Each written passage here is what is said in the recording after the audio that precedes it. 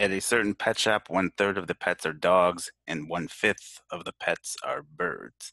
How many of the pets are dogs? Okay, so we don't know that all of the pets at our pet shop are either dogs or birds. So let's just think that we got our total pets and then 1/3 of those. So think 1/3 of T are dogs and 1/5 T are birds. So let's think what this means. So if I get these in terms of a common denominator of 15, I got 5/15T dogs.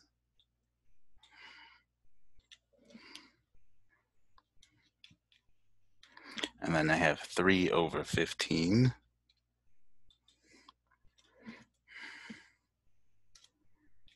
T birds, which means my other pets must make up 7/15 T.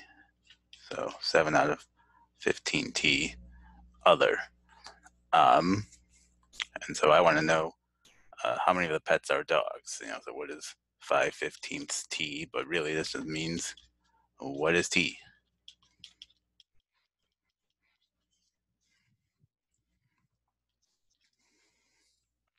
Statement 1, there are 30 birds at the pet shop. So that means 3/15 T is equal to 30. So I can certainly solve for T here. So this is sufficient.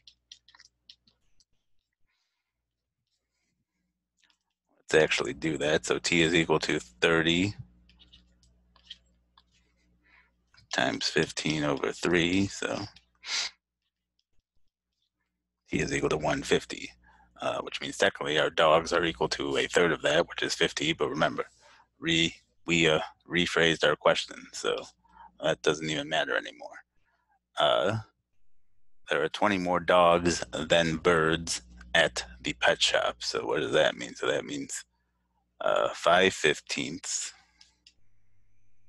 T. So my dogs are equal to my birds plus 20 is equal to 3/15 T plus 20. And so then we can get, subtract 3/15 T from each side, and we get 2/15 T is equal to 20. And so once again, this is going to be sufficient. So our answer is going to be D. Let's see if we get T is equal to 150 again. We should. So T should be equal to 15/2 times 20. 20/2 is 10. 150.